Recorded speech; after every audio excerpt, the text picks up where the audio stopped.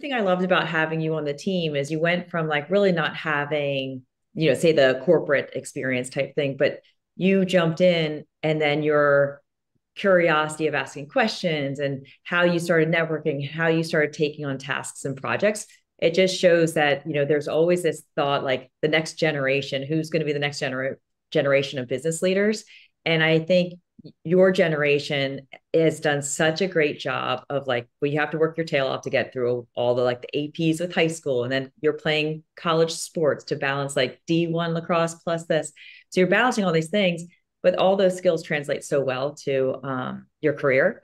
And so Mhm. it just kind of gives like such confidence that you guys have the work ethic, you guys have the you also are really willing to ask questions and stand up for like, this is what I believe in. Here are my values. And you expect companies to stand by those same values. So I've enjoyed you on the team.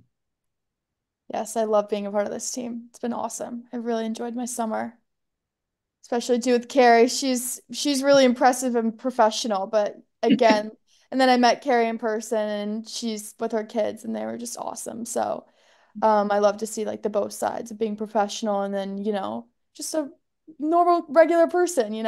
So, yeah. Um, Yeah, so I mean, a couple more last two questions I do have. So you both, Carrie and Marcy, worked together prior to starting Revel Search and have different experiences. So my question is, how did your experience in recruitment and staffing industry shape, your approach to building Revel Search?